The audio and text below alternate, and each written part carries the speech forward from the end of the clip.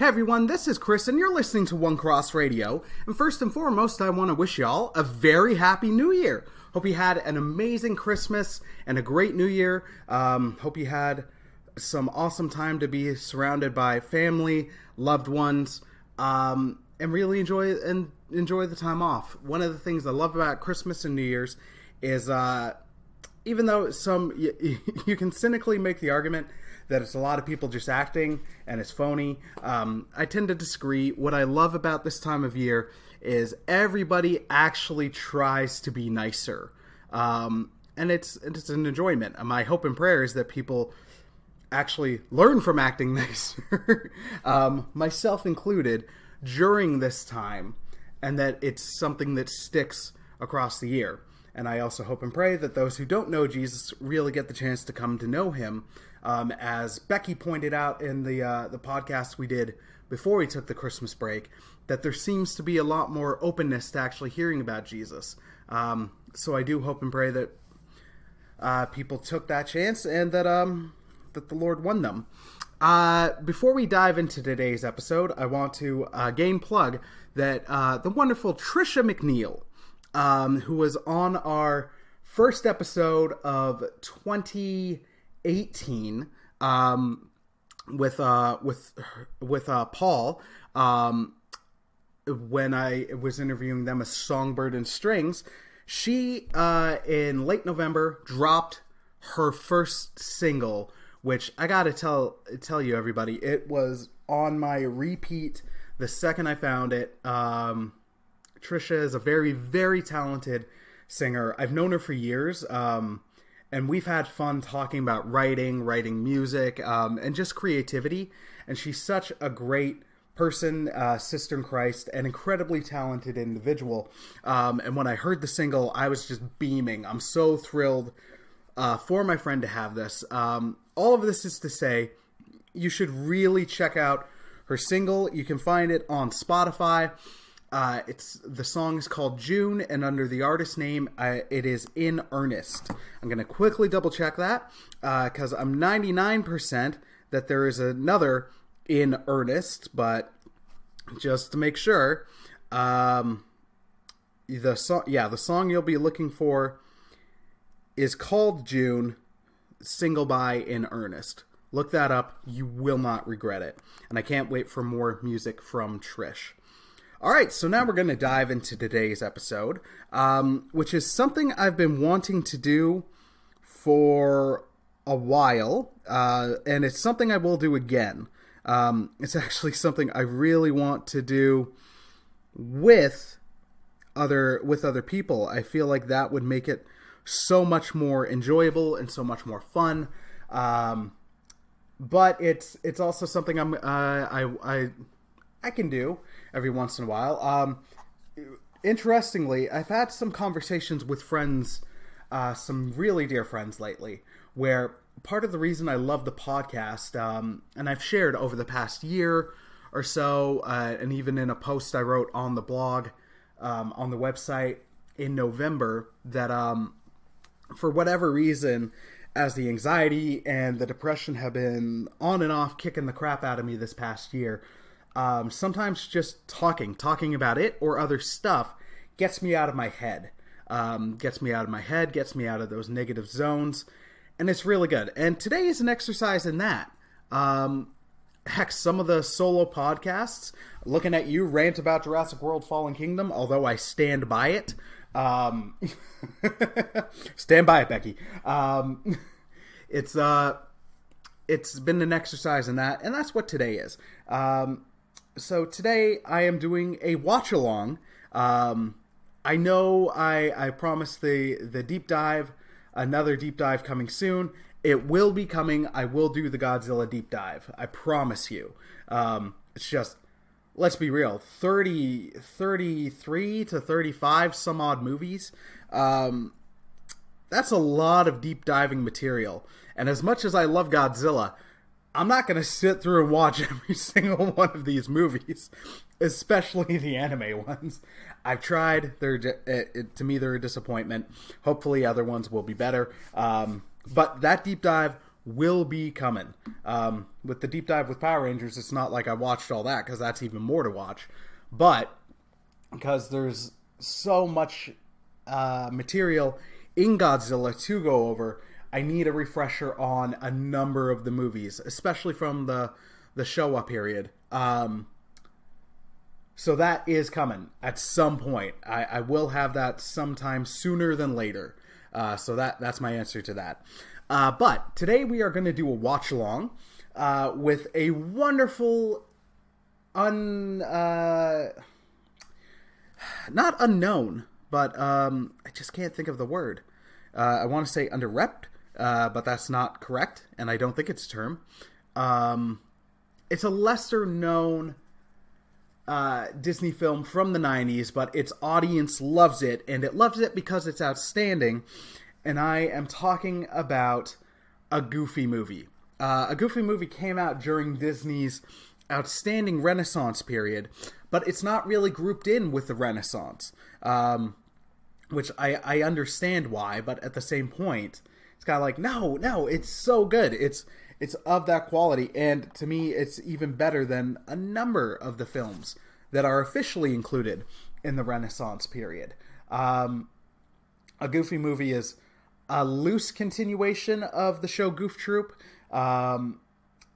It's a quasi spin-off of it, but it acknowledges the stuff.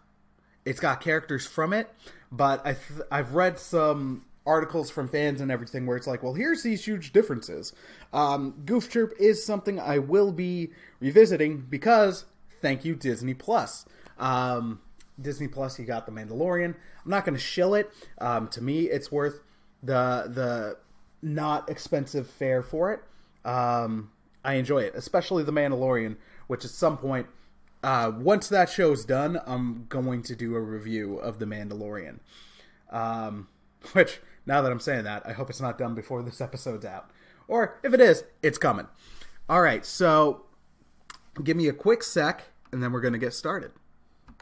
Alright, and we are good to go. Sorry about that, listener. I was getting a Goofy movie geared up for on Disney Plus. Again, not a plug or a sponsor. Although, Disney, I know y'all got deep pockets. If you'd like to sponsor, I'm in. Let's work something out.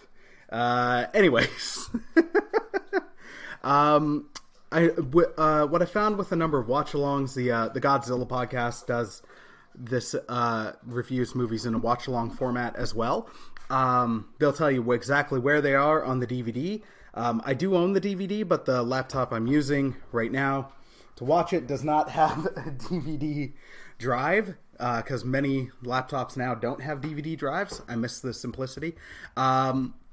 So it's currently at 00000 on Disney Plus. So on the off chance you want to watch along with me and hear my thoughts, here we go. Oh man, I miss. I know they still do this intro, but I've got so many childhood memories of this little cue with the Walt Disney Pictures from my childhood, and I love watching the DVD of this just because on classic Disney DVDs, the dramatic music and then Goofy going, oh, that terrible impression. Sorry, Luna's also begging for attention. I love the DVDs just because you get ads for now on video and cassette, or now on video, cassette, and DVD. And, oh man, it just reminds me of a simpler time. So the laptop just had lag, so I was hearing Roxanne calling for Max, but just this open wheat field. Max is a teenage boy in this. It's so interesting, the designs of this movie, just because everybody's with Goofy, like, Goofy and Max are clearly dogs. Everything's an animal, but to an extent, a number of them look a lot more human-like. Um,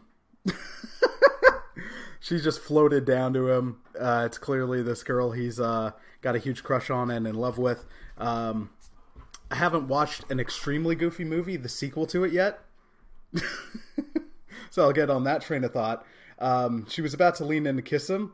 Suddenly all the wheat and grass turned to thorns. And it's a horror nightmare sequence. And Max is turning into Goofy. It's a great take on classic monster movies. He's just transformed. The dramatic music, the huge scream. Max's Goofy just went yuck. Yeah, I never watched an extremely goofy movie, but a big point, it's on Disney Plus, so I was like, I'm gonna watch it maybe, but a big point against it is Roxanne is gone, and it's the huge crux of this movie.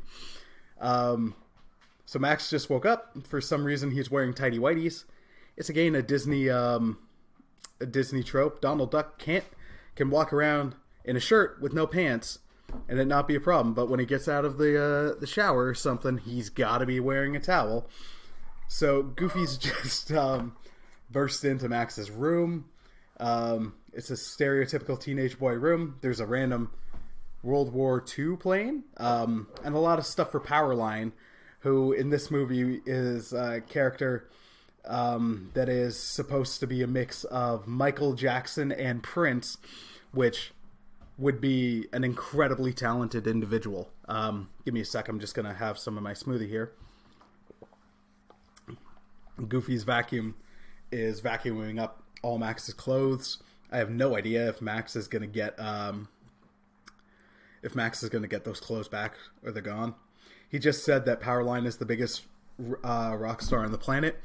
And then Goofy's going into about a Mambo King, which I think any teen has had that conversation with a parent or a relative who's like, nope, someone from this generation is much bigger, and whoever you are, whoever you're a fan of is small time compared. And we're going into our first song. It's so good. That's the thing. So many songs in this movie are memorable. It's so much smaller than so many of the other Disney movies of the era. This is a smaller, more personal story, and you don't get anybody's father dying. A bunch of kids are flinging jock straps at him. It's really weird. And now we got two dog people because of the button nose, but look a lot like teenagers, like regular teenagers. Everybody's dancing and singing after today because it's the last day before summer. We're going through like 90s teenage stereotypes. Twins dating twins. Really, really geeky kids being into comics, like with braces and acne and Star Trek uniforms as shirts. Stereotype doesn't hold up anymore. We're in front of a record store. Oh man, I miss HMV. I don't know if it's still in America, but it's gone from Canada. Everybody's freaking out about Powerline. And now everybody's on a bus cheering because it's a bus and cheerleaders. Except the two goth girls who are like, hey, we don't have to ditch pep rallies. A very grotesque bus driver. And then the jerkiest principal who's like, I'm going to suspend you on the last day. Everybody's singing. Sorry if this isn't the most engaging podcast. I've never done this before. And it's different not having somebody to riff off of. But everybody's singing. You're getting visual representations of kids that are clearly like the druggy kids, but of course, because it's a G-rated Disney movie in the 90s, you're not going to see any of that, and you shouldn't. But you got all your high school stereotypes, the jocks, the goths, the cool kids, the outsiders, which is Max, who's now meeting Roxanne actually for the first time and failing to talk.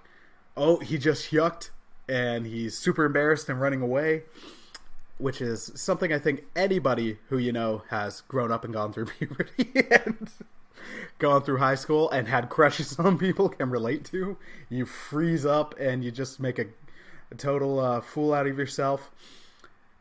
On a side note, it's going to be difficult for me not to say a goof of yourself while watching this movie, but in a dark way, I learned over the last year that you can't call somebody a goof anymore.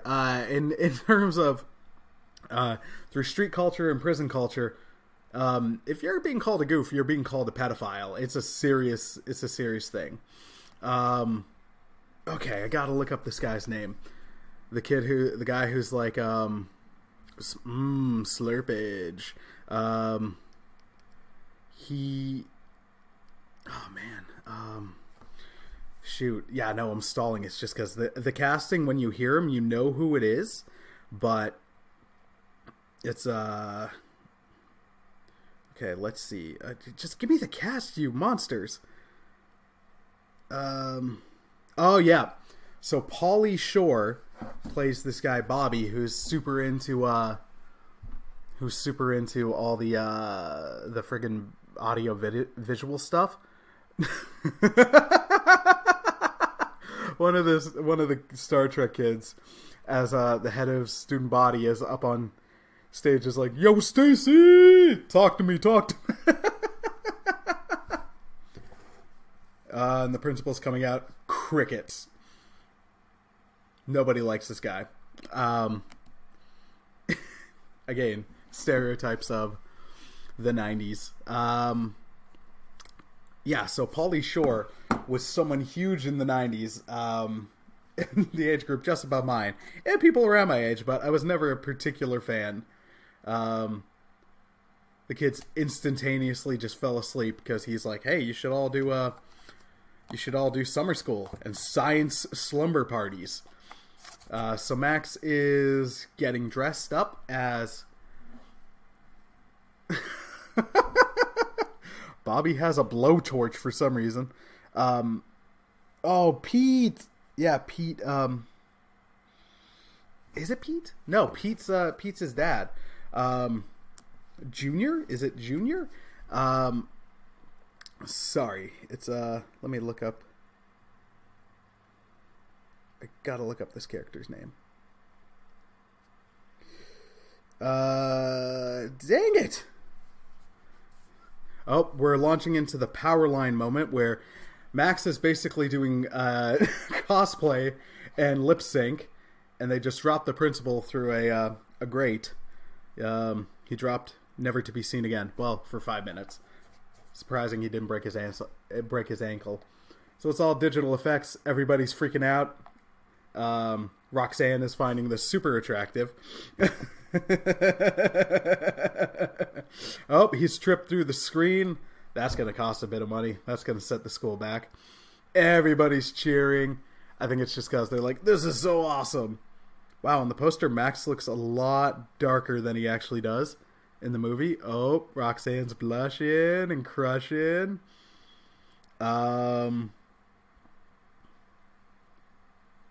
Jason Marsden voiced Max. Oh my goodness. He's done a lot of voice work. Oh, PJ is his buddy's name. They're hooking him up. There's a lot of smoke coming out of the back. And now they're on a rope pulling him up around the entire auditorium. I have no idea how they rigged this. Who's that guy? Max just scored a slam dunk that would have done the Harlem Globetrotters proud.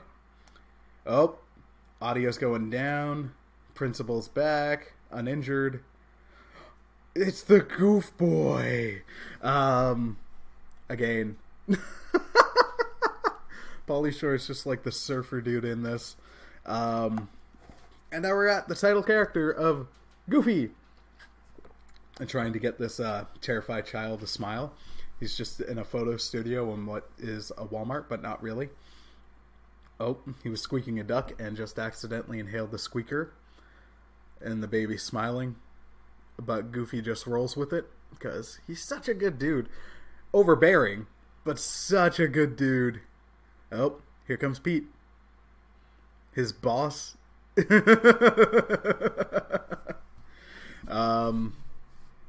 Yeah, I'm running out of tidbits. So, you're seeing here how good Goofy is with kids. It's really sweet. It's really cute. He accidentally did the Wu-Tang hand symbol. Or he didn't, but I'm choosing to believe that Goofy's a fan of Wu-Tang. And now Pete is like, let me show you how everything's done. And he's not as engaging. He's trying to be. And the kid's going to kick him in the shin. Yep, she kicks him right in the knee, but it doesn't connect, and now she's running all over the place. The mother looks exhausted with this insanely energetic child. Goofy thinks Pete's good with kids. He's hauling this kid away by the shirt as he's like, I love them and they love me. And the kid's trying to swing at him. He's getting a sticky pad to put on the kid's butt that velcros them into place, and the kid can't get up. And Goofy's giving him her a Bambi.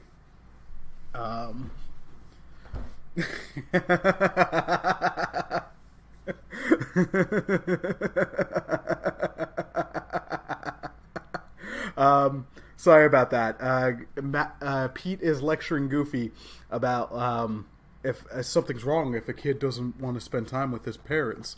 Soon he's running around and stealing stuff and causing riots. And as he says this, when he says stealing stuff, he grabs the Bambi from the child. And then when he says causing riots, the kid has a meltdown like, wah, gimme, gimme, gimme, wah.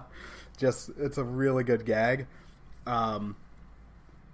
PJ's coming out looking terrified because his dad's so overbearing, and then the principal's coming in, Bobby, and he's getting Max to guard his Cheese Whiz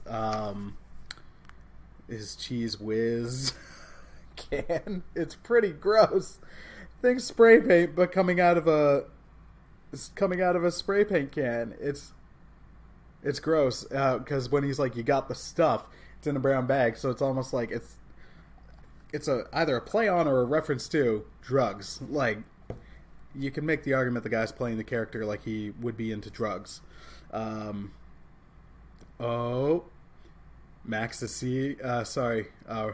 Roxanne's friend, the student president, is trying to get him to get her to talk to him. It's really cute. Everybody in this movie does such a great job. And I find so many of the Disney outputs in the 90s, you can revisit them. On Disney Plus, there's a great documentary called Waking Sleeping Beauty. And eventually I'd love to go have an actual honest and truthful Disney documentary where Disney wouldn't fight it. But they very much want to and try to protect their public image, which is understandable, but there's been a lot of questionable and shady stuff, and when there's been and that's over years. I'd love to see a documentary based on that, or with some of that stuff where they acknowledge and own up to their mistakes. But where was I going with this? Oh yeah, they've just made a date. And it's super cute. It's so awkward. It's adorable. Max is trying to play cool, and now Roxanne is stumbling and walking out of the back door, all cutely embarrassed. And now Max is doing a joyous dance. Anyways, in the 90s, you had the main Renaissance movies, and then Disney had a bunch of their direct to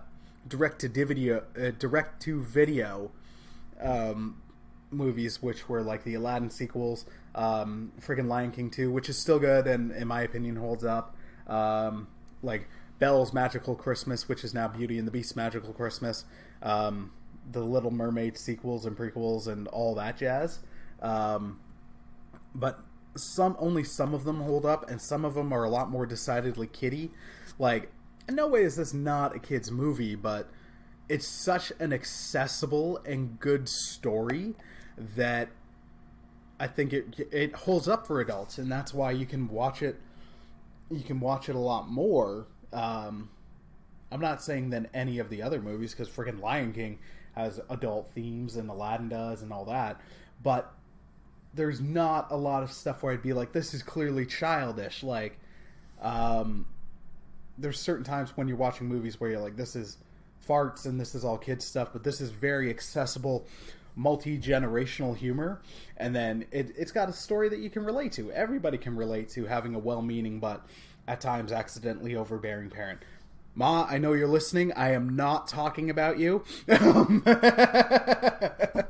Just so we're clear. But it's something universal that everybody can relate to. Like, it's those moments where you're, like, wanting to approach that person you like, and it's awkward as anything. That happened with I'll be honest, I was super awkward when I approached Jill. And I wasn't as young as Max was here. I was in my 20s, man. Sorry, I just that banana strawberry smoothie was really good. So Goofy got the phone call from school, and his automatic thing was like, is Max hurt? Which shows, like, just how much faith and love he has in his kid. But the principal, being ridiculous as he is like, he's gonna, like, he's in trouble. And if you don't get him on the right path, he'll end up in the electric chair. So it sends Goofy into a spiral. And he's like, I'm gonna take my son fishing, and I'm gonna write him, make him everything okay. Which leads to the big conflict of the movie. So Max is now leaving school, and everybody's like, Max, you're awesome. Like, that was a great concert. PJ, being the amazing supportive friend, has gotten everybody cheering Max's name now. So now you're getting the even happier reprise of After Today. And it's Powerline in the... No, sorry. It's not a reprise of After Today. It's a reprise of Stand Out, the Powerline song. Powerline was voiced by, I think, Tevin Campbell, if I'm getting his name right. And some of this seems to be a direct homage to Ferris Bueller's Day Off, because he went through the backyard. He didn't go as like, oh, smells good or anything, but just some of that. He's now taken somebody's skateboard accidentally, skateboarding through construction sites, saved a child who was about to... A baby was about to put a fork in a socket. They thought of this. They animated it. They kept doing that, and then he's now home talking to Goofy. Goofy's got a comically large bag on his car and revealed to Max that he's leaving. Max is like, all right, give me a call. And then he's like, who you going with? Oh, Donald, like, oh, with my favorite person. Oh, Donald Duck? No, you. And then Max faints. We're going to spend some real quality time together. I think I'm going to be sick. Again, this movie has so many relatable things, because when you're a teen, even if your parent's amazing, you're going through that time where you don't you want as much space as possible. It's not to be rude. You're growing, and you're figuring out who you are, and for whatever reason, you're just like, nope, I don't want you around. I do, but not really. Or, I really do, but from afar.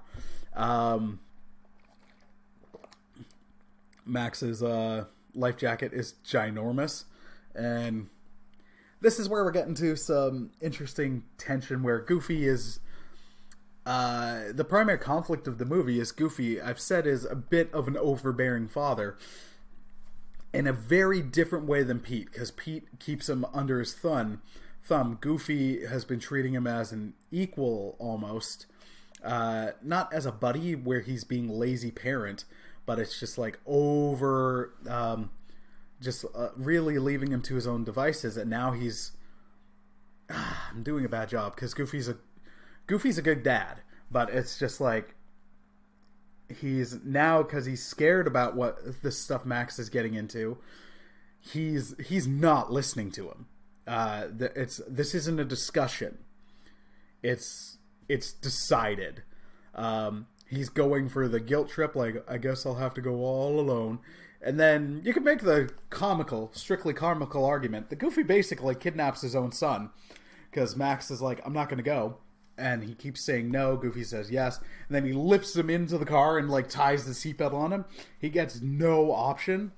Yeah, he takes Max's choice away. So that's where it's a bit overbearing. Like, he's not going to listen to him. There's no buts about this.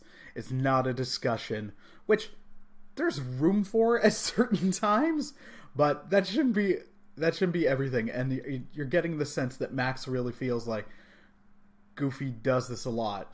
And it comes to the great fight scene, not MMA style fight later in the movie, but like argument fight, where Max is like, I'm grown up now, and Goofy's like, I just want to be a part of it.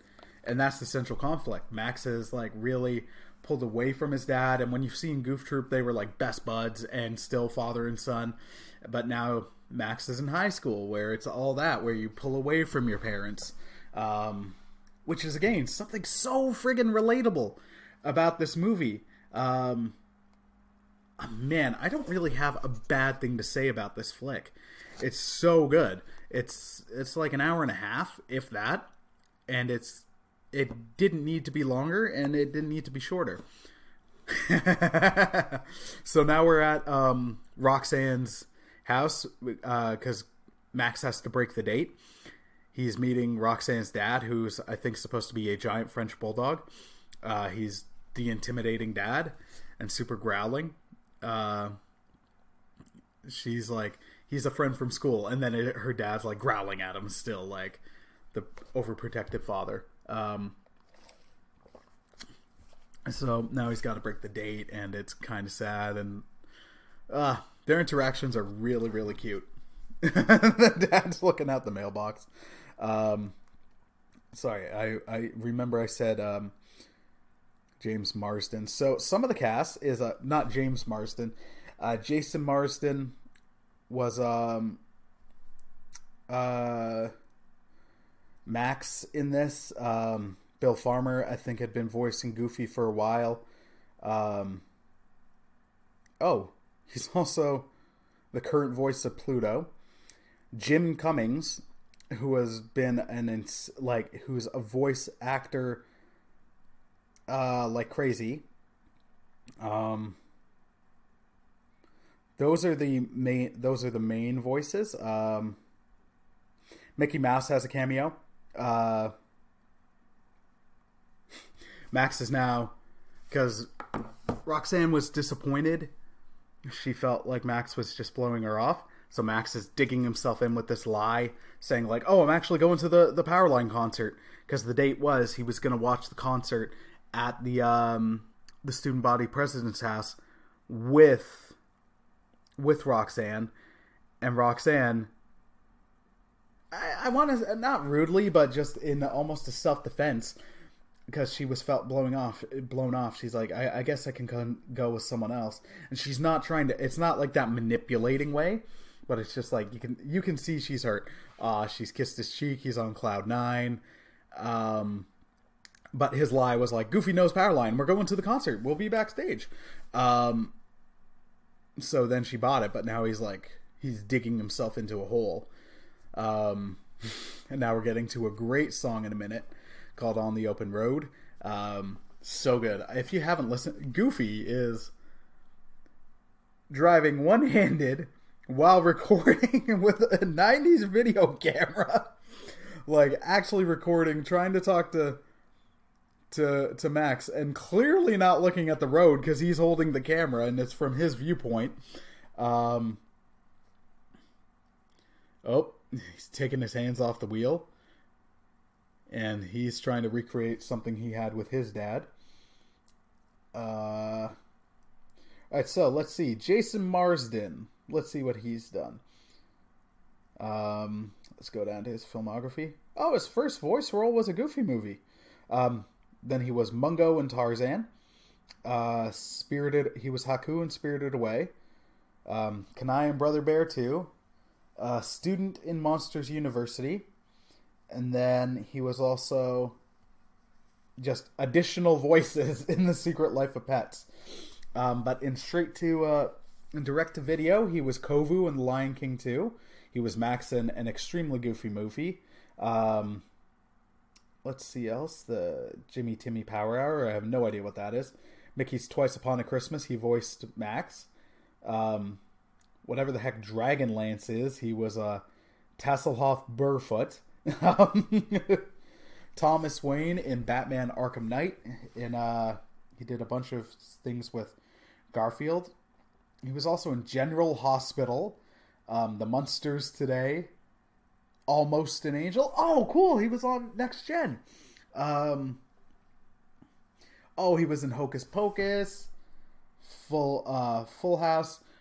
They've just broke the radio because Max would throw on like metal music and Goofy wanted like high hopes. He was in DS9, son. Will and Grace. Wow, this guy's resume is like a show of shows. And now we've just got Goofy finding rhythm wherever it is. Sorry, I'm just back to this. He was on the Sonic the Hedgehog show. Which, by the way, the new design for Sonic looks great, but that movie looks terrible. This song On the Road Again is so good. He was on Superman the Animated Series. Extreme Ghostbusters, Recess, Batman Beyond, The Starship Troopers show, Buzz Lightyear. This guy's been in everything. It's crazy.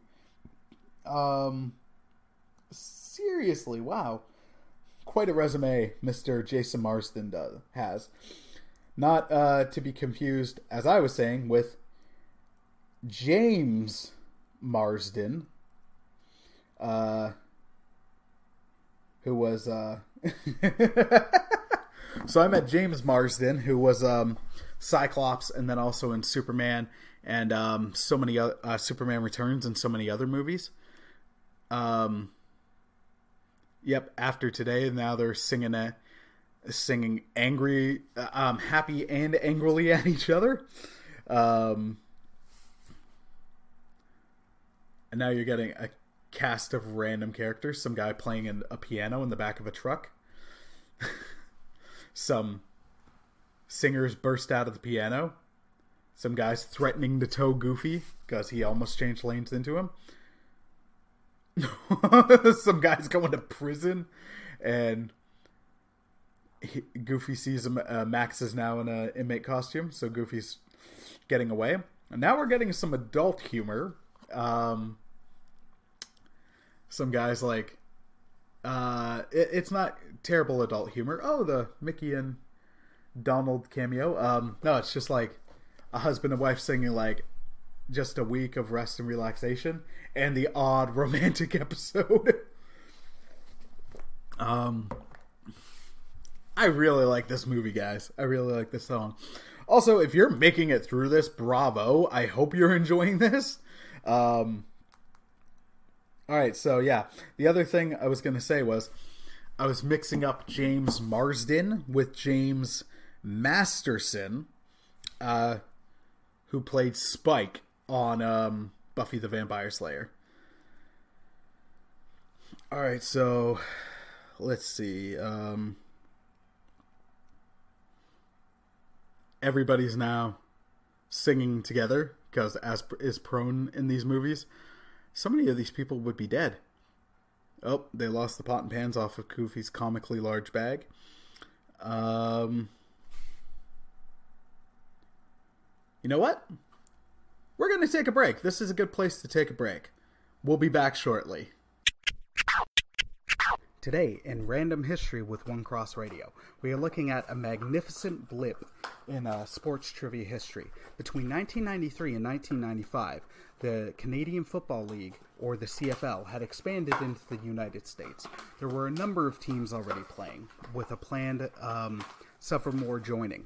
But the expansion collapsed for various reasons in 1996, before the incredibly named Miami Manatees could ever play a game on the field.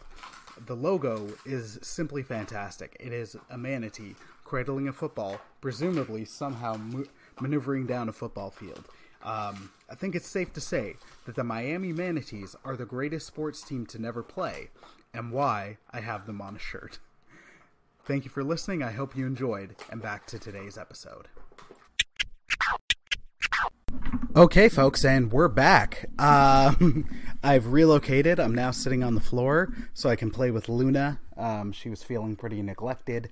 All right, so what have we missed? Not really much. The big On the Open Road song ended. Now Goofy's taking Max to a place that his dad took him, Lester's Possum Park. A child was terrified to go in. It's one of those old anthropomorphic places, and by anthropomorphic I mean it's all robots as possums singing songs, and the parts are falling apart. It's specifically for children and the parents who are super excited for their children. Max is hating every second of it. As they introduce the other possums, they're falling apart. They're about to do a yodeling song. Yep. Goofy's having the time of his life.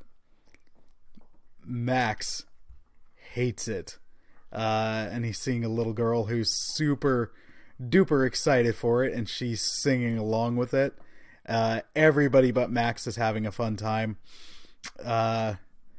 I guess the whole point of this scene is to further hammer home how upset and angry he is about having to be on this trip. It's a great camera angle of oh, I froze. It's a great camera angle where they're singing, everybody's happy, and it just zooms in on Max's increasingly upset looking expression. Yep, here we go. We're back. He hates his life right now so much. We've all been there, Max. I think we've all had experiences where we've been taken somewhere to something that we did entirely for other people. We hated our lives for every single second. Oh, Goofy's got the video camera again. That was a clever cover. Max was just like, my life's a living hell, except as he was saying it, a guy in the possum mascot costume walks up like, hello, little buddy. Sorry, the guy hugs Max. Max smacks the head, like spins right around, calls him a doofus, and then he's walking away, can't see, and like 15 kids just pulled him over and like yanked him away to his fate. This one girl is terrified to be getting pictures with the possums. Oh, and now Max sees them hanging Goofy's hanging upside down with the possums, and everybody's laughing at it. Some random kid called Goofy a dork. Oh, the possums smiled with Goofy. One flew right into Max. Now it's crawling all over his body, and people are making a scene out of it, and the poor kid doesn't stand a chance. His dad thinks he's super happy and into it, but Max clearly, if Goofy was paying any attention, hated this. But he wasn't. He's just kind of seeing what he wants to see. And the kid just came over in front of a large group of people and called him Dork and Dork Jr. Max has angrily thrown down his hat. Everybody's laughing at him. It sucks, man. That's really rough. People are the worst. Oh, and now it's raining. And Max is walking away to hitchhike, so a fight's coming. It's that teenage angst. Oh, Max is just like, I'm trying to get away from you, and now Goofy's pressing for something, and Max doesn't want to have the fight. He doesn't want to have the conversation. He's just super angry. I mean, like, Goofy's well-meaning, but he doesn't understand that he's partially responsible for this. He gave the hat that Max threw down. Max is blowing up.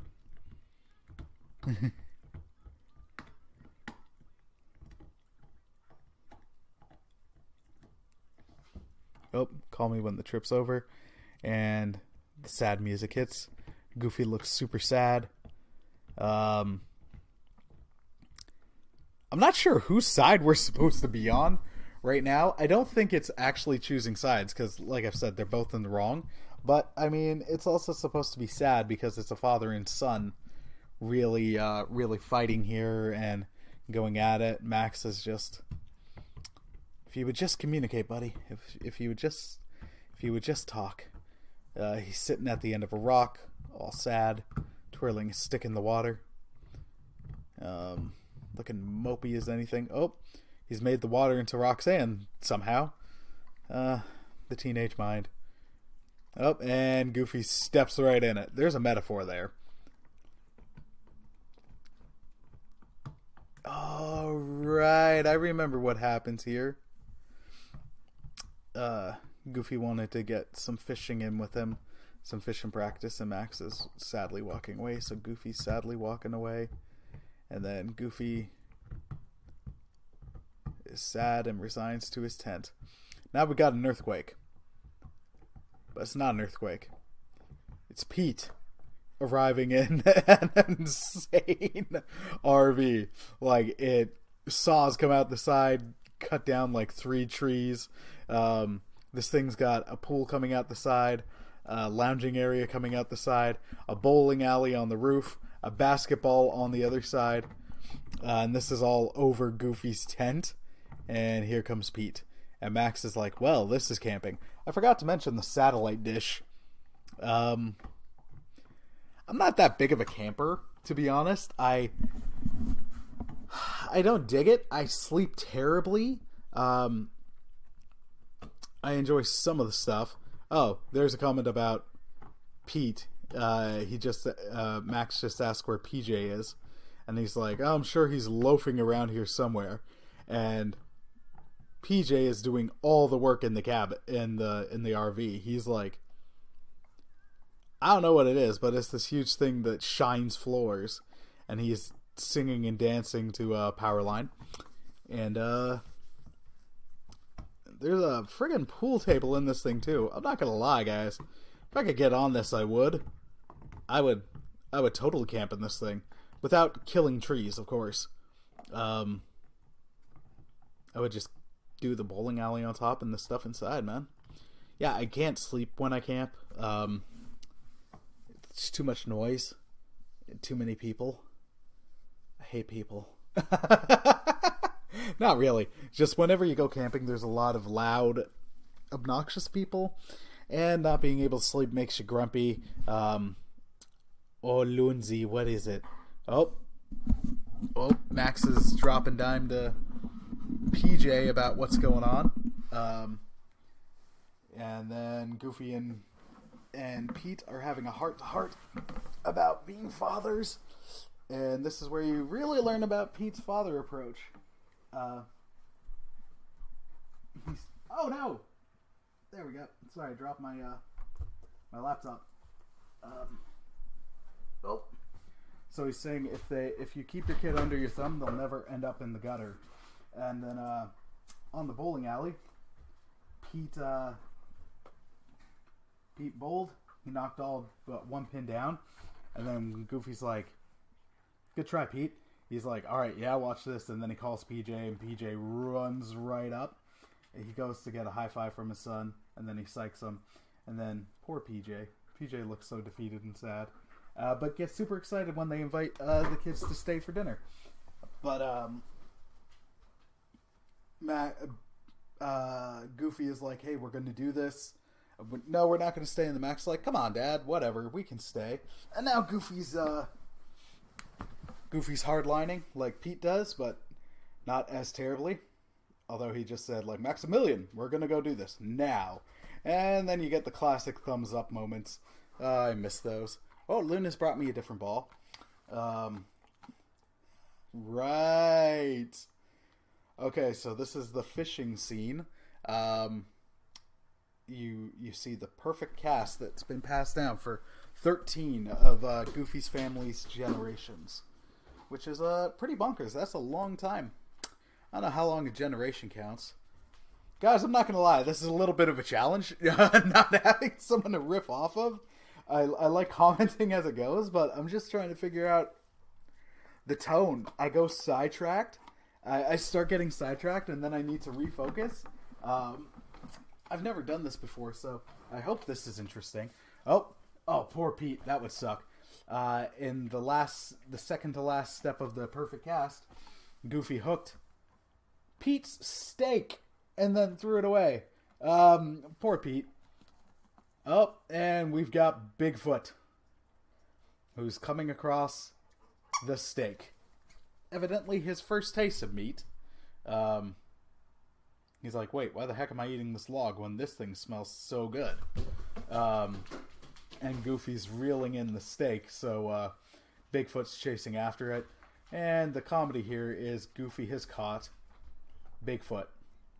And Max is going to get the camera because it's like, hey, I've caught this huge thing. Now, there's no way Goofy could really be pulling in Bigfoot. Oh, this must weigh 3 pounds. And Goofy hasn't clued in what this is. He's too wrapped up in the moment. He's like, back up, Mr. Foot, you're out of focus. And he just got hit in the face by his wet, cold steak. And he's freaking out that he saw Bigfoot. He doesn't forget the barbecue. Everything's pulled into the RV, and the RV pulls the heck out of there. Goofy's recording, but the camera gets forgotten. They're breaking into the sunroof of the car because Bigfoot is coming for them. You don't know what he's going to do. I think the idea is he's going to eat them, but now he's just shaking the car. And he sees the random stuff lying about. And he's curious. Oh, here we go. They're like, Bigfoot, we're going to make a lot of money. And Bigfoot breaks the camera. Pulls out all the tape. He's toying with it because this is all new and exciting to him. Oh. They're trying to get out, but they can't. Luna's also got a ball. I've also moved far back from the microphone. I apologize. You can hear it squeaking. She is super excited, I think. Because she likes it when I do this, I am going to whack her with a pillow. Because it makes it feel like she's being played with.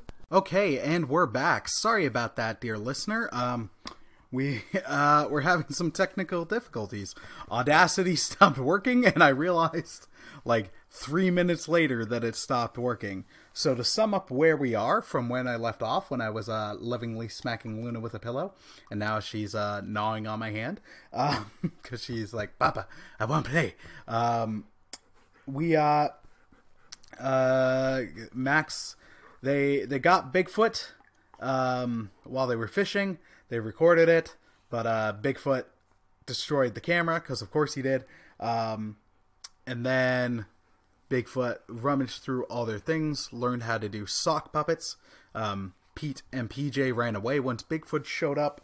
So Max and Goofy are hiding out in the car. Max is starving and his stomach's making noises. So as Bigfoot is rummaging through their belongings, he throws out a can of what was clearly Campbell's alphabet soup, just without the logo. Oh, Lundy!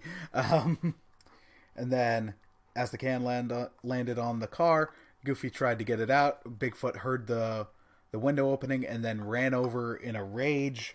Because apparently Goofy and Max can't have nice things. And then Goofy got the can just in time, closed the window. Bigfoot ran face first right into the car, and then as he landed, I guess he landed on a box of stuff. They didn't show it well. And a friggin' cassette Walkman lands on Bigfoot, and it's the Bee Gees Staying Alive. And then he's slowly, like, getting into it, does the disco dance with his finger.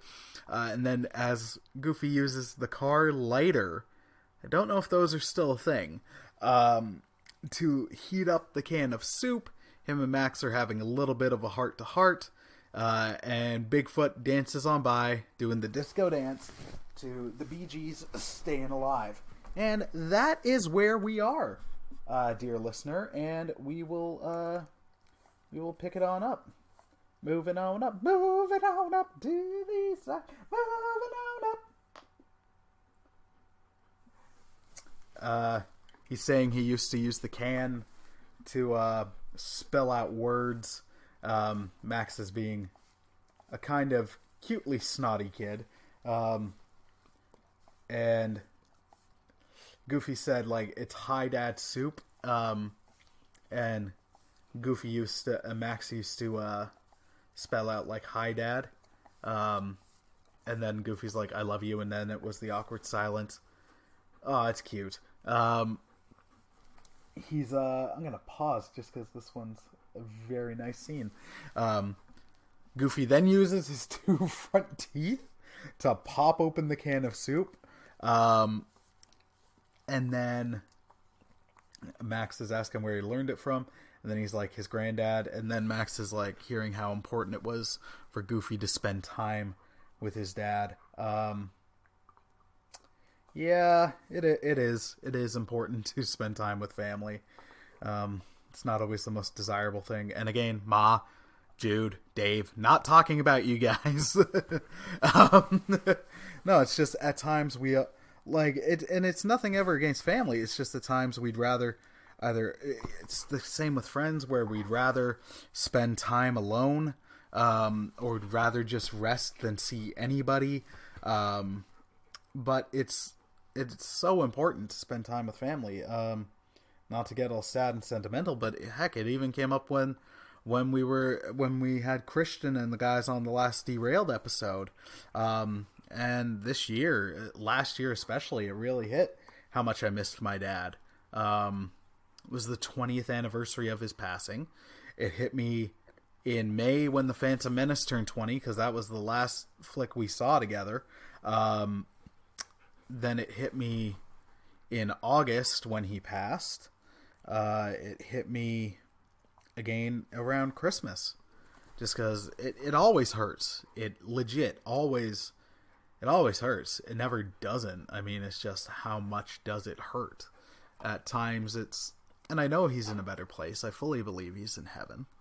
But that doesn't mean I don't miss him. I miss him. So yeah, these little things, like it's important to spend time with loved ones and family. I mean, it's not an all the time thing, but then when it's going, you guys enjoy it, whatever that looks like. Yeah, and then Max fills out he's going to sleep. Bigfoot's going to sleep on the top of the car, and right before he falls asleep, he hands Goofy. They've apologized to each other somewhat, but then he hands Goofy the case of, or not the case, the cup he's drinking the soup out of, and it spells Hi Dad, and it's really sweet. It's a really cute scene. But we're going to take another break, and when we get back, we will finish a Goofy movie.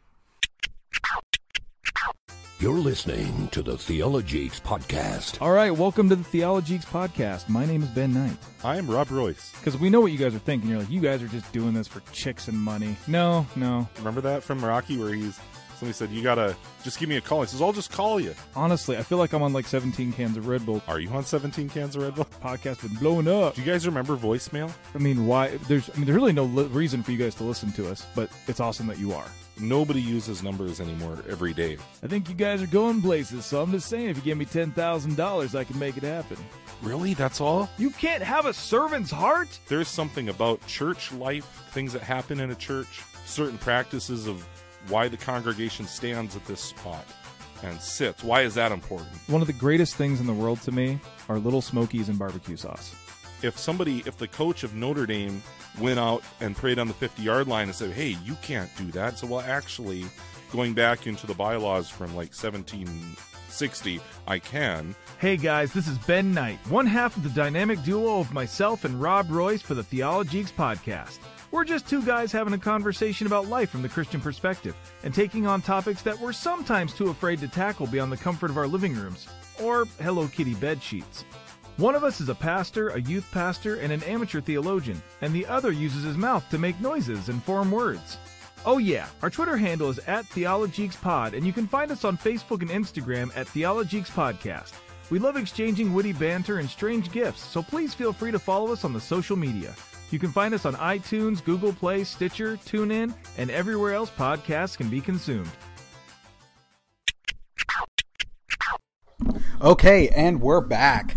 Luna was really demanding play, and I suddenly got a hankering for cheese, and I made a chamomile tea because for whatever reason, I need to calm down.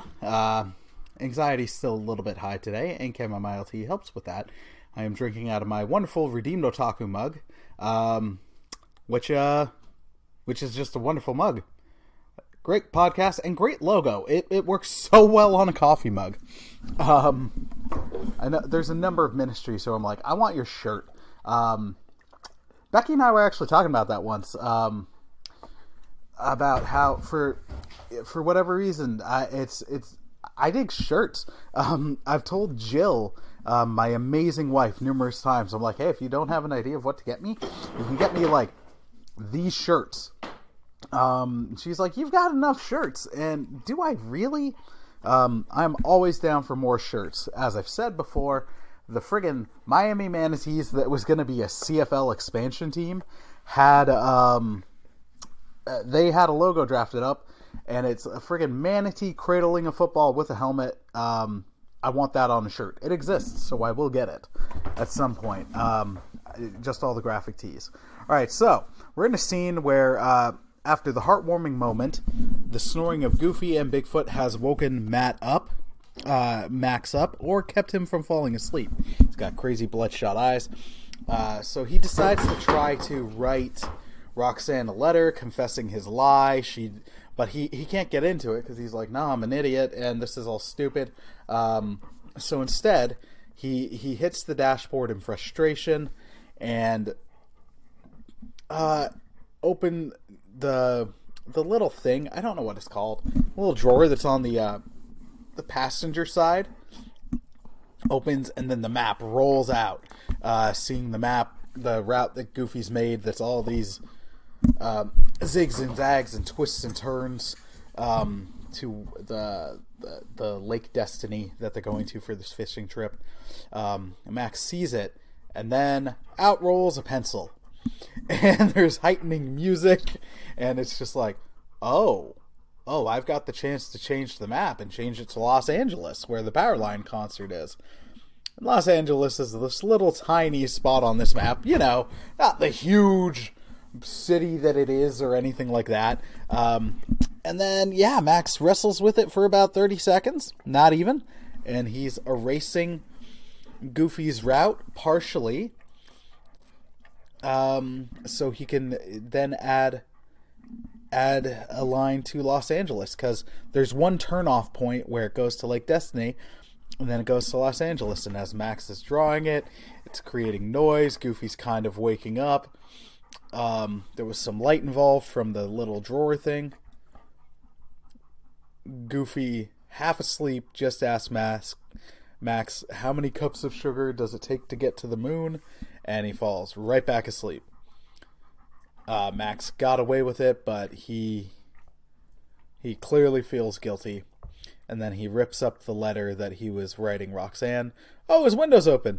But I guess because Bigfoot's asleep, he doesn't care. And a part of the letter that he wrote got fixated as the sad music played for a second. I lied. Man, this movie's so good. It really, really focuses on a lot of the good things and heavy message. Not heavy messages, but like things that everybody can identify with. It's done so well. Goofy got a giant stack of pancakes. And the diner lady brought him over easy eggs and bacon and a smiley face. And Goofy just destroyed like 5 pancakes on one fork in one bite. It's not gonna lie, it's pretty impressive. I feel like Mike the Dumpster would be Mike would be very impressed. Goofy's like, hey, we need to talk about this, as he picks up the map. Oh, there's an Elvis impersonator. Max is of course really nervous that that he's seen the the changes to the map. Oh, but instead, Goofy is trying to show Max some trust and responsibility.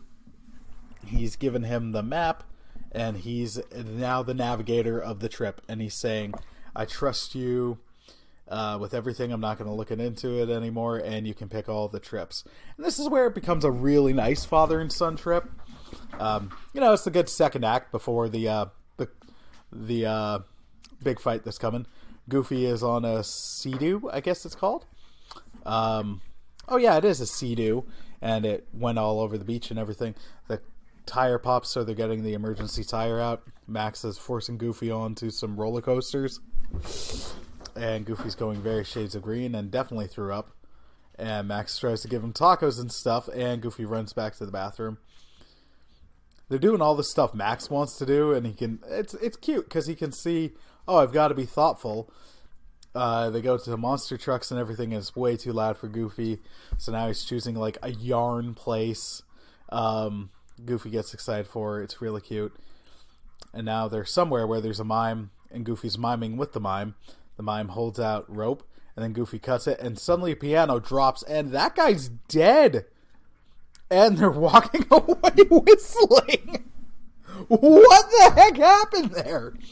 This is a great montage of them suddenly getting along. They're becoming boys and friends and a great father and son duo. They were in a cave. Goofy took a picture that pissed off all the bats, and they all flew after them. At a baseball game, he's fallen into the dugout, but they got the ball. Yay! Aw, they're changing the tire together. That's how you know it's a montage. And random rock music with no lyrics. They're stopping at a place called the Neptune Inn.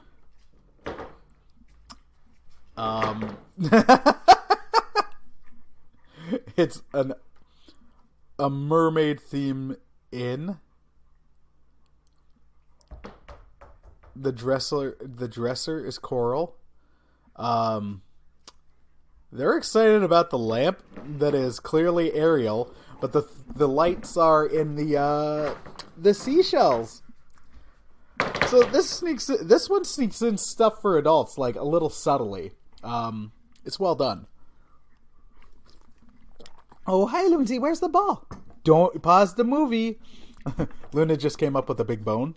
You'll probably hear her gnawing on it. She is so cute. Pete sees Pete's shown up because he saw their car, and he's getting Goofy to hook up, getting Goofy to allow him to hook up the extension cord for the RV to charge it through Goofy's room. He's like, it's a small little cord. You'll hardly even notice it. It's a tube. It's 3 tubes. It's leaking water all over the place. Also, the beds are water beds with fish. Man, the pizza in this looks so good. The cheese is so stringy. And now they're all they're bonding. Max is confessing to Pete, but not in a confession way. He's just saying how they changed the map. Goofy's checking out the hot tub. Man, a jacuzzi would be nice right about now. Goofy's got the boxer kinds, and Pete is wearing a swimsuit that is like tighty whities but purple. So Pete's a little large, and as he hops into the hot tub, a lot of water comes out, and then he's just like, people always put too much water into these things. I like these covers because you get the humor, but it's not mean-spirited. Pete overheard that Max changed the map, and he's telling Goofy.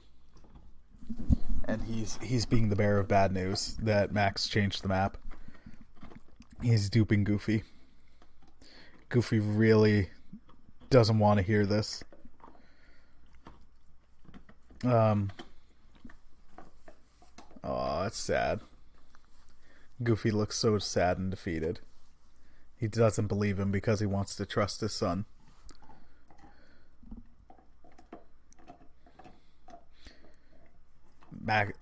Pete's not wrong here. He's encouraging Goofy to check the map. Oh. Ooh. Again, not power, but fathering difference dynamic. Goofy's walking away, and Pete's like, well, he's just a bad kid. And Goofy's like, no, he's not. He might not be all the things you think a son should be, but my son loves me. And then Pete's like, look, my son respects me. There's some really good heavy themes here, guys. Without a friggin' parent dying in front of a child after a stampede making everybody cry. Goofy hits the steering wheel in frustration because he doesn't want to check the map, but the map rolls out, so you know he's seen it. The kids have made a disgusting mess in the room. Goofy's just walking in, not responding to anything, just turns on the light and lies down in the bed. Doesn't say a word. And PJ leaves, saying, I think I better leave. Goofy's still awake, so he overhears them whispering about power line. And now we're back into them being on the road, and you know Max knows. That chamomile tea is so good, especially with, I put heaping's the wrong word. I put a big spoon of honey in. It's just tense in the car. And they're approaching the junction on the 66. Goofy's looking at the map, sadly looking to Max, saying, here you go. Just follow my route. Oh man, he's like, not intentionally laying it thick, but it's Los Angeles or Idaho.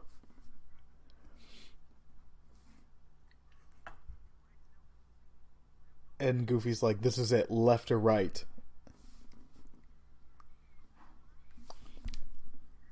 And Max panics and yells left. And it's a really interesting scene because Goofy could easily, he knows the way, but he still wants Max to make the choice. He wants to trust his kid to choose the thing he wants to do. And now Goofy looks ticked. And Max is trying to do the stuff that Goofy tried to do to cheer him up earlier in the movie. Like a card game, and Goofy gets angrier and angrier. And Walt Disney gets name dropped. So Goofy gets out of the car, struggles getting out of the car. Oh, Luna's going to get to the ball. Hi, Loonsy. Yes, we can play while Papa watches and records. Oh, and we're getting other fights that show that it helps when communication is very important. Max is trying to explain to Goofy what happened, and then Goofy's like, why bother? Because I'm too stupid to understand, probably, right? And then Max just walks away being like, forget it. He kicks the tire, leans against the back of the car. Now, every once in a while I'll lean on Mike's car. Mike's like, bad things sometimes happen. I'm like, Mike, come on. That doesn't happen. But Goofy forgot to put the parking brake on, and they're at the top of a hill, so it's launched the car.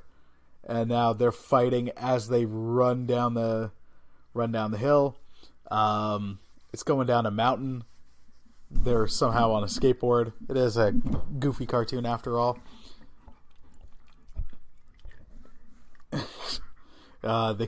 They can't get back in. They're trying to get in, and they're fighting as they do this.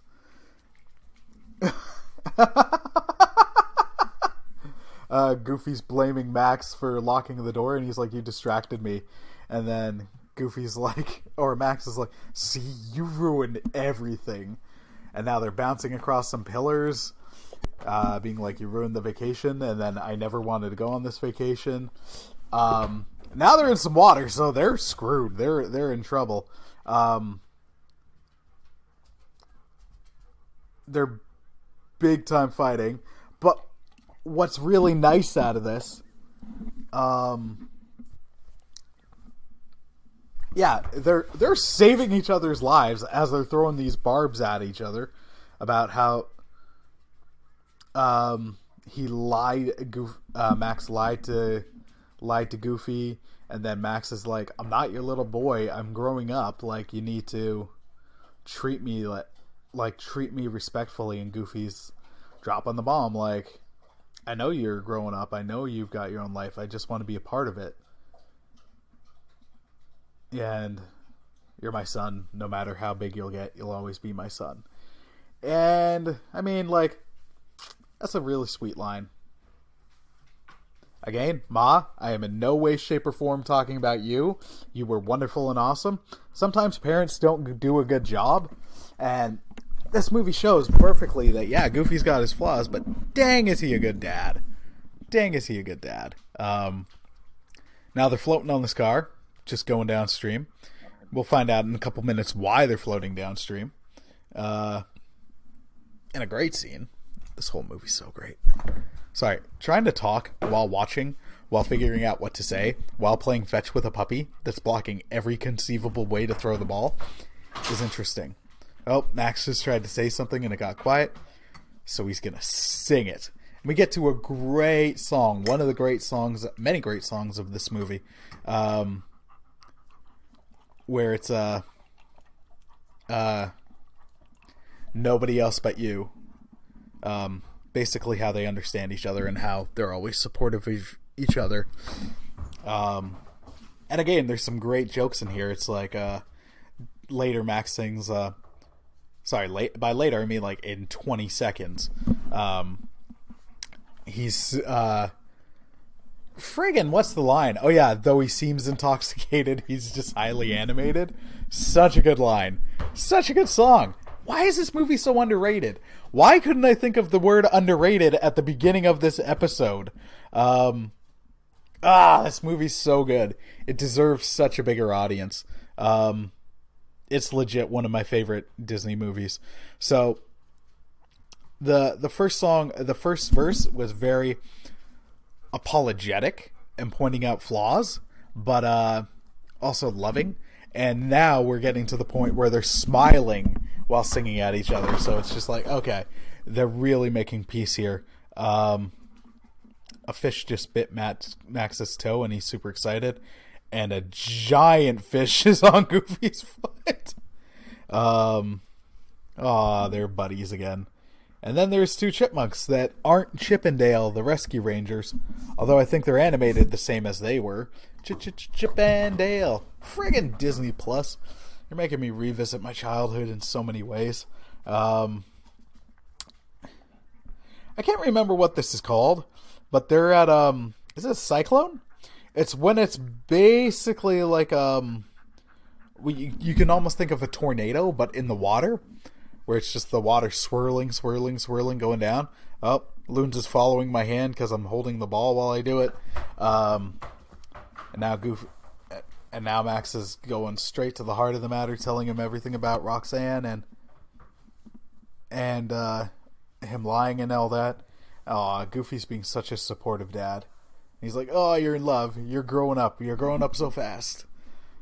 Right for the heartstrings, but with so much humor. I'm going to sip some more tea, guys.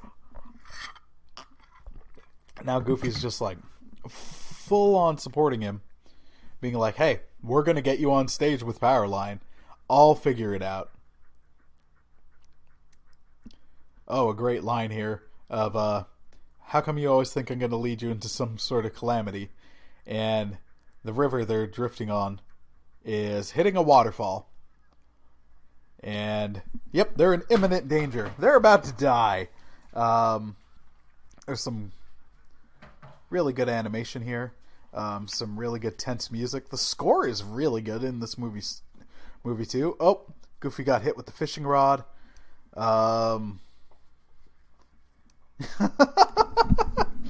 He's trying to save his son, who's on the front of a car as the water picks up speed. He's about to hit a log. Goofy tried to fish for Max, and Luna just dropped the ball on the laptop. Yep, Goofy has hooked the front of the car. Gone face first into a rock. Man, these guys are dead.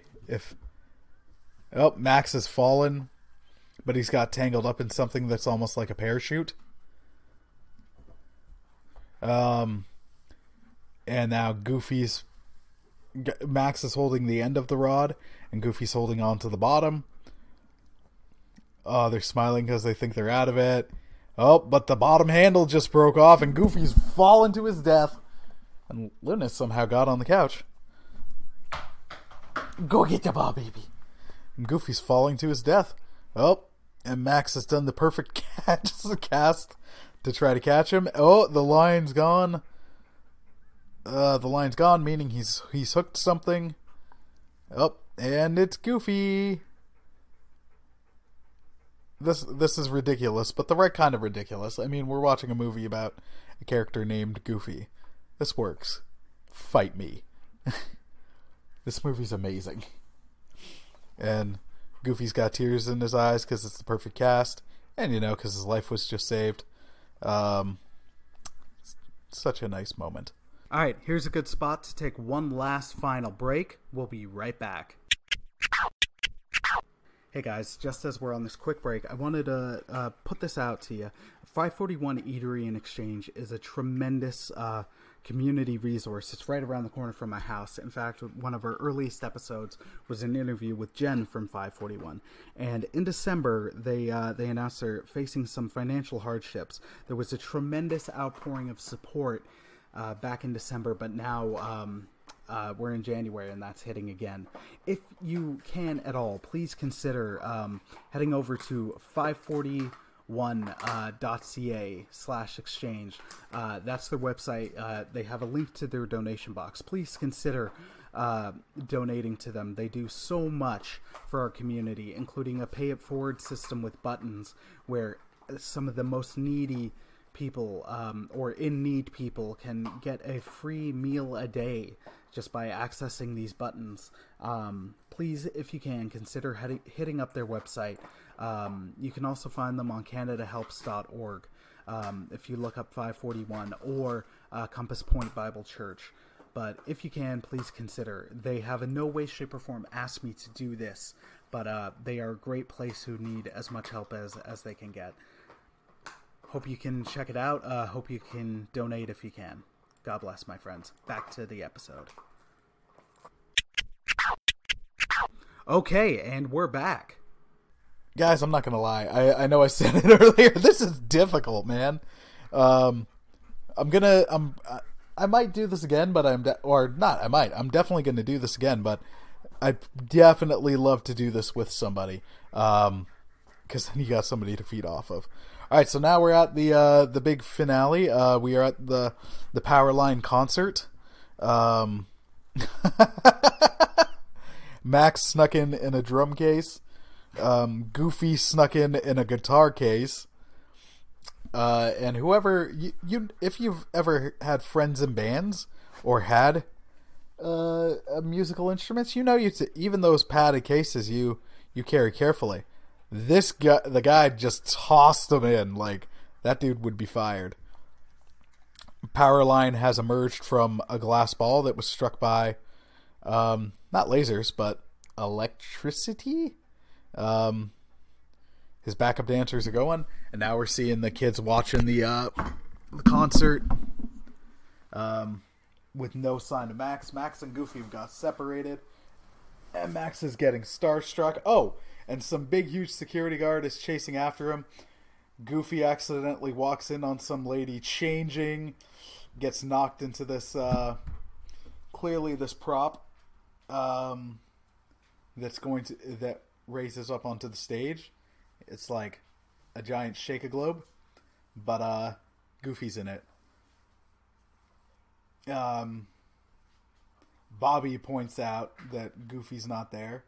And then Roxanne's looking sad. Her friend tries to console her, and her friend's like, He'll be there. You kind of hope this is only the first song and not the whole concert. Oh. So Goofy's been revealed to the world. Powerline's like, who the heck are you? Max is up on some scaffolding, telling Goofy to do the perfect cast. Powerline seems like a good dude, incredibly thin-waisted. His waist is thinner than his legs, and so he's copying the perfect cast. And now we're at the point where Max inadvertently kills a guy. Because he swung up, the scaffolding fell because the security guy showed up. And then it broke, it swung, the guy held on to Max, lost momentum, and then flew into a screen. Oh, and Max is now on the stage dancing, and Roxanne looks super happy. Everybody's happy because he did it. Pete can't believe it. PJ's watching it. Oh, the lady Max Goofy walked in on changing is now on stage singing. Everybody's singing and dancing. Bobby is spraying the girls with the spray paint Cheese Whiz. Oh, him and Stacy, the student council president, are now holding hands and smiling. It's just that happy climax of the movie. Yep.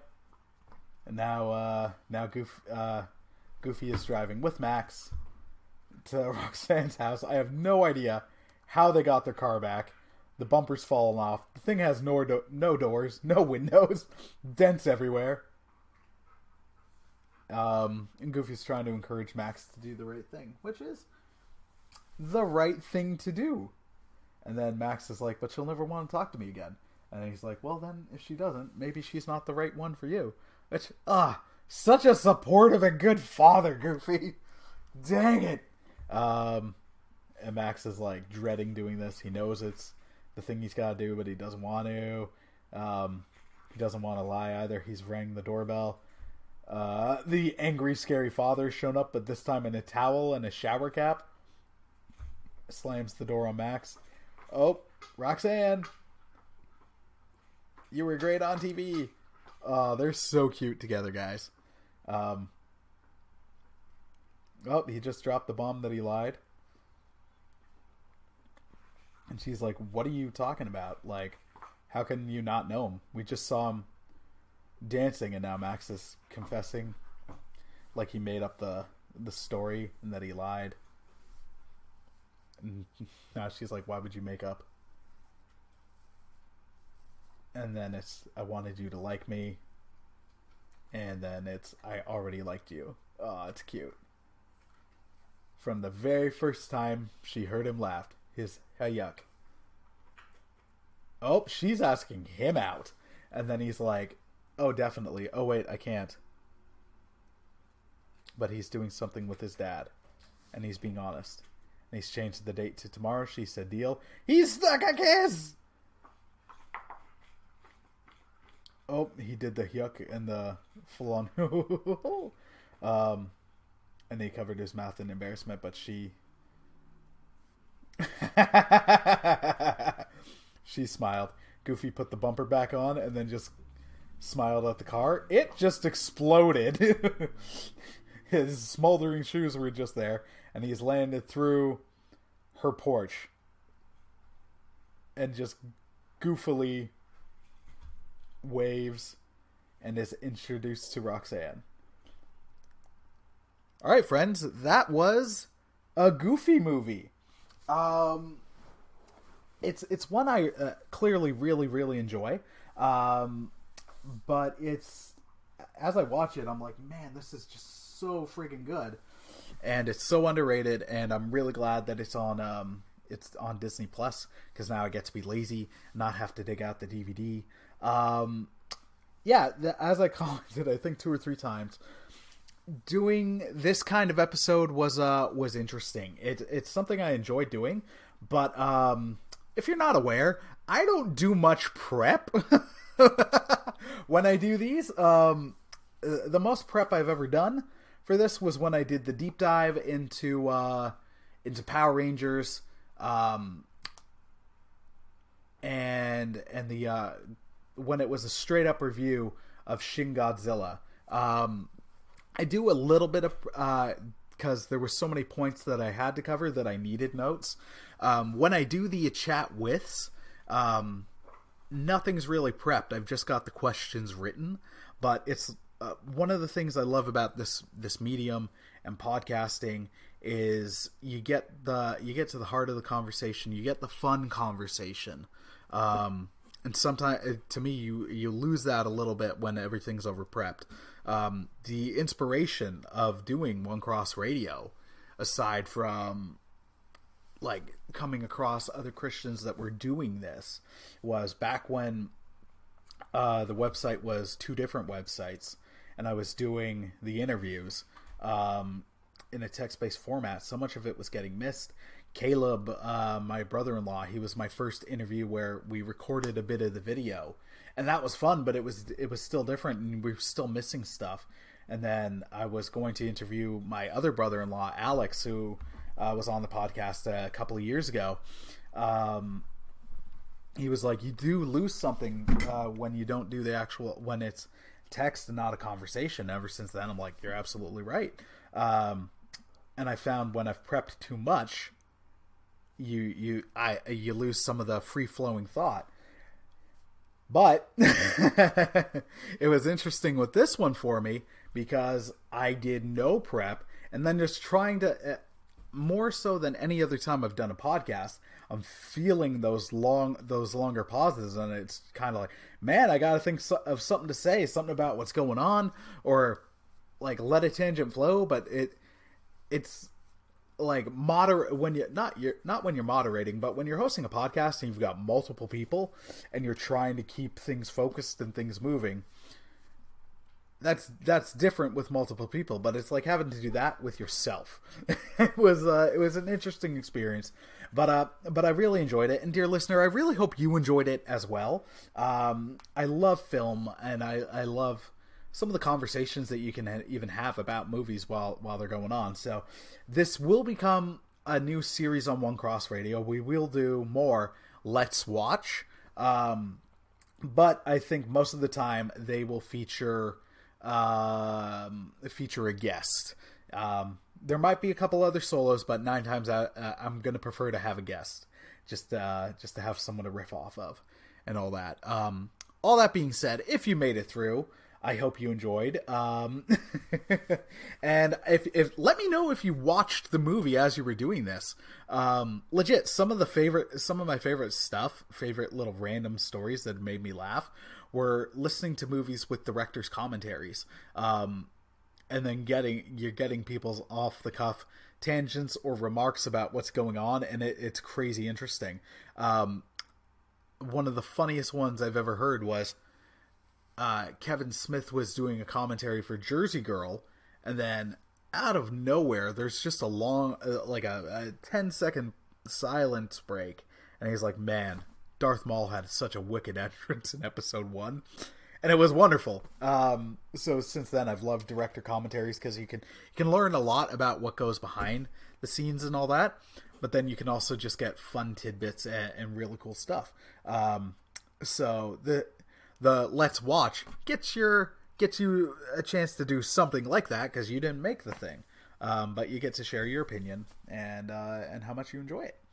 So this will be I've rambled on, and I know I've said it, but this will be a new episode, not a new episode, a new series on One Cross Radio, and most of the time it'll be guests. But please let me know in the comments, what did you think? What did you think of the Goofy movie? What did you think of today's episode? I really, really hope you enjoyed it. And what do you think we should watch along next? Let me know. Hope you all have a wonderful day. Thank you so much for your love and support.